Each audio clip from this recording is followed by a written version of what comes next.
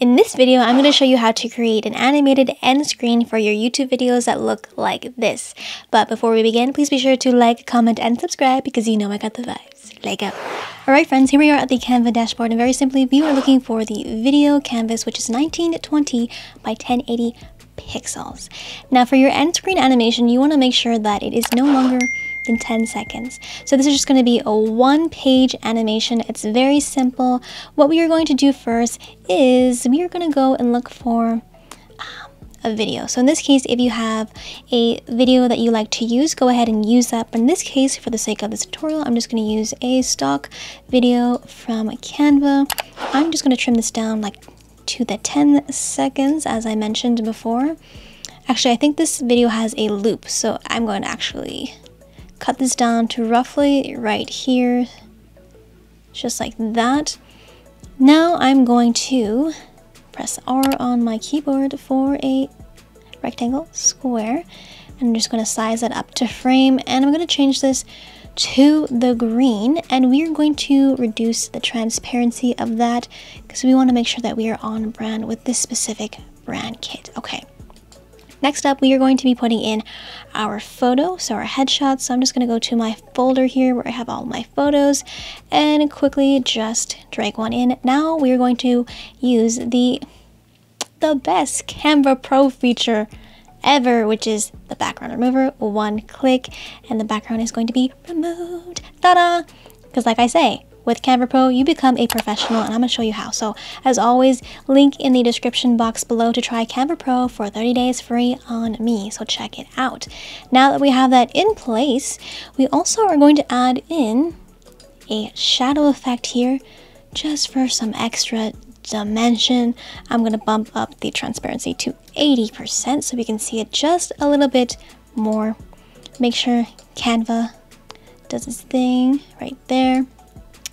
Next, we are going to go into, we're going to find some elements to put behind myself. So we're going to look for the gradient circle here.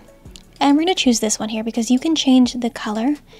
And I'm just going to size this up, and I'm just going to make sure that this background here is covering the full page. Okay. So I'm just going to push this to the back here so it is behind me. And then one more element we are looking for is this honeycomb.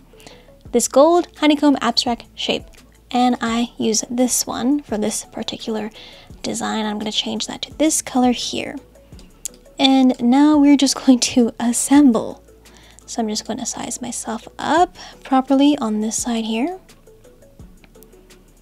and if you've watched my other tutorials on how to make your thumbnails, this design right here, at least this portion, is very similar to how I would create my YouTube thumbnail. So I'm just going to put that gradient circle right behind here, and I'm just going to size this bad boy up here, and I'm just going to make sure that it is right in the background like that. So don't worry, we're gonna make it look nice. Okay, actually there we go. If I just do it like that, and I'm just going to push this to the back just like that. Not all the way to the back, but to the back just like that. So now that we have that in place, now we're going to add in some text here. So T on your, I'm going to click out here and click T. Then we're going to say, actually I'm just going to make this a bit bigger so it's easier to change the text on here. Thanks for watching. Then we are actually, let's see, I forgot the G in watching. I'm going to change this font here to one I was using before. It's Cyrillic Bodoni. And I'm just going to make that bold here. And I'm just going to make that big right there. Then I'm just going to grab another text box underneath. And let's see, I'm going to lock down this green here so I don't move it around. And then we're going to put watch next. And I'm going to change this font to, let's see, some kind of cursive font. Let's see. This one's always good. Brittany is always a nice font here. And I'm actually going to change the color of that.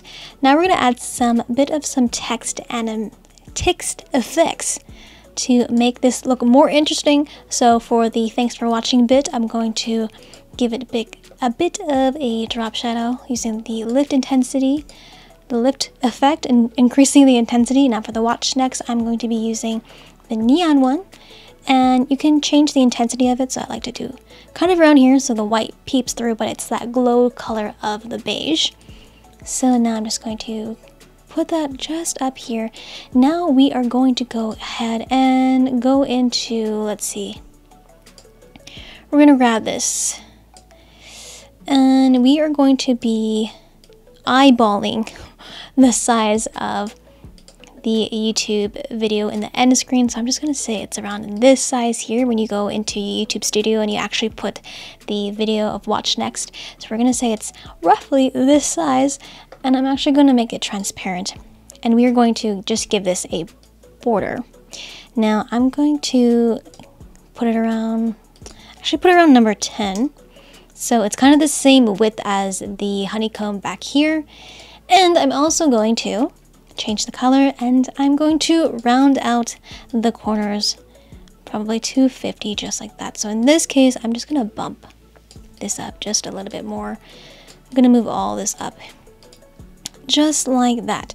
Now the next and the final bit we have here is the YouTube subscribe button, and as you know, I like to use this specific one right here, and I'm just going to put it down here, and I'm going to size it down just a bit. And then we are going to change the color. Okay, I'm just going to click and drag all this and make sure that everything is centered just like that. And I'm going to position it just like this. And actually, I'm going to drag myself just a little bit more, just like that. Now, for the fun part, to make this animated, click outside of your canvas, go up to animate, and you can see here that Canva has combinations of the page. Now you can go ahead and just hover over and see which one you like the best, but I find for this specific design, I really like the corporate one. It's just smooth, professional looking, and it just looks so good. So we're gonna put the corporate one on here.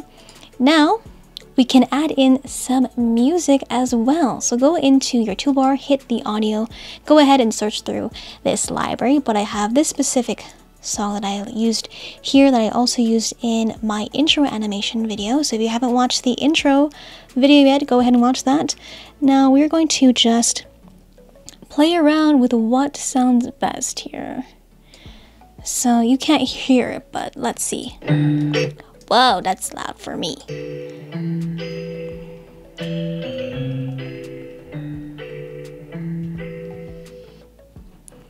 Okay, that sounds pretty good. Now I'm just going to fade it in, fade it out, 0.5 seconds.